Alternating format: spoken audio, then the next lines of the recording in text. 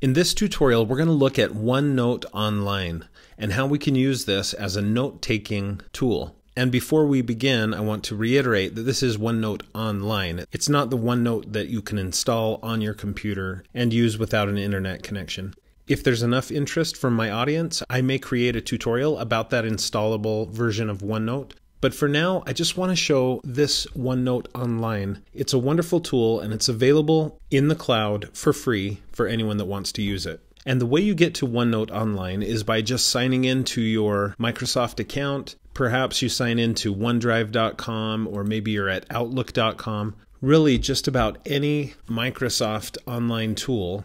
Once you're signed into it, just look for this symbol here, which is the apps symbol, and look for OneNote. And then just click it to go to it. Or alternatively, you can just type in OneNote.com and it should take you directly to your OneNote Online account.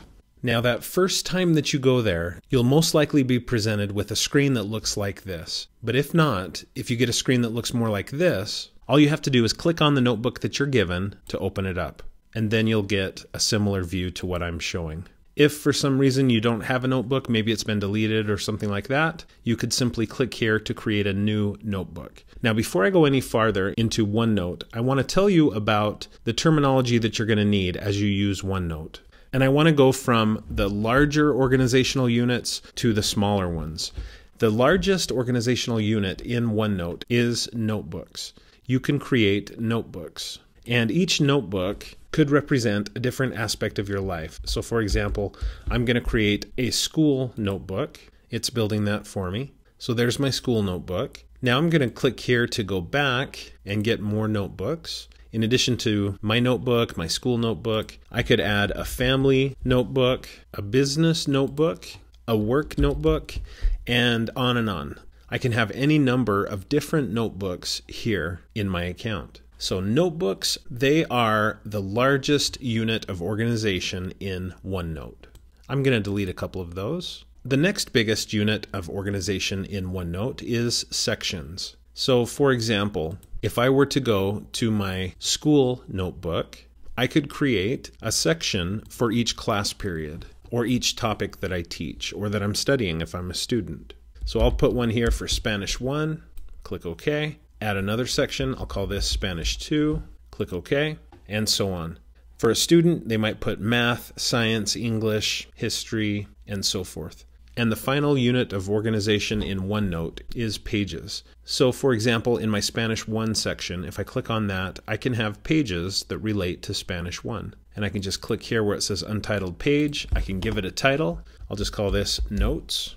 I tap return or enter, and then I can type on the page and add my notes.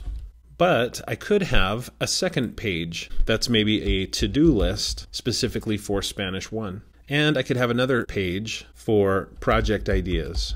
So hopefully you get the point of this. So in OneNote, we have notebooks, and then each notebook can have sections, and each section can have pages. And then each page has the notes and the information that you type in it. So I'm going to go into the notes page for my Spanish 1 class because I want you to see that in addition to simply typing your notes here, typing information right on the page, you can also very easily insert all sorts of things. You can insert tables, and then text or other information can be placed inside the table to organize it a little bit better. You can also insert pictures, including online pictures. You can search Bing to find those pictures and then just select them, click Insert, and the pictures are added to your notebook. At that point, I can resize the picture if I would like to.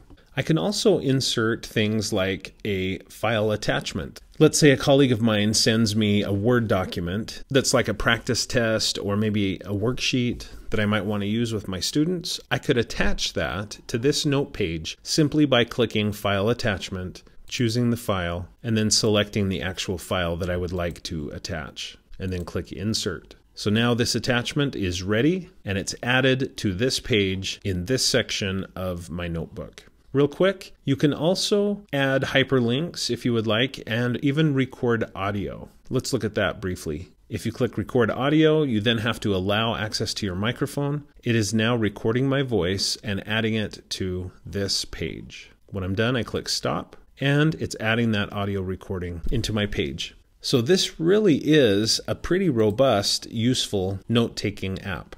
The last thing I wanted to point out about what you can insert into your pages is symbols. And these are particularly useful for math teachers and also foreign language teachers, I would say, and science as well. So I really like the variety of options that you have for inserting items into your OneNote pages. In addition to inserting text and audio and pictures, notice that you can also click just about anywhere on the note page and type. So I could type, listen to this audio. And then it's added basically as a text box, and it's movable. As you can see, I can just click and drag and drop that where I want it to be. So I really like that option of clicking anywhere to add text in a text box. Now, in addition to all of those items that you can insert and being able to click and add text in a text box wherever you want, notice that there's also an option to draw. And this is really powerful. I can choose a pen, choose a color, and then I can just start drawing on the note page. Okay, so this is great for circling things, for drawing arrows, for underlining, things like that. There's also a highlighter, which is really nice. So you can highlight text that you want your coworkers to look at or your team members to look at. Speaking of team members or other people that you might be collaborating with, that really is one of the most powerful things about OneNote, is it does facilitate sharing and collaborating on a notebook, on a section, or on a page. So let's look at how to set that up. Let's say I'd like to share this wonderful document with my coworkers or with my family or with other faculty members. All I have to do is go here to share, click that, and it tells me that right now it's shared only with me. But I can change that by inviting specific people to collaborate on this notebook with me. Notice it says invite people to school. That's my notebook. That's not the section, it's not the page, it's the entire notebook. So I could go in and put in some email addresses of contacts of mine, and then I could hit the comma key and add in additional email addresses. I can also add a note to them, and then notice what it says. Recipients can edit, so they will be able to not just view these pages, these sections, and this notebook called school, but they'll also be able to edit it. So just be sure that that's what you want. If you don't want them to edit it, you can click here and change it to recipients can only view. Also important is this. Recipients don't need a Microsoft account. If you leave that as is, they can use their Gmail account, they can use Yahoo account, or whatever other email they have, and they can still view or edit your document. If you prefer, though, you could require them to sign in with a Microsoft account. And if they don't have a Microsoft account, they would have to sign up for one in order to be able to access your notebook. And then simply click share and they will be invited to work on this notebook. And they'll have the same basic access that I have. Notice that there's another great option here for get a link. If you click that, it generates a link that allows people to, in this case, edit my notebook. Or, if I prefer, only view the notebook. I'm going to go with view the notebook. I click create link and it generates the link for me. So the nice thing about this is you could just copy this and you could email it out to your students, or you could put it in your LMS, your learning management system, and then any student or parent who has access to your learning management system could click the link to access your notebook and either view or edit it, depending on what you allow them to do. So I'm going to click close. So I think OneNote is a really robust note-taking application, and I love that OneNote Online is a cloud-based tool. I can just sign on to any computer in the world, go to onenote.com, sign in, and I can see my notebooks.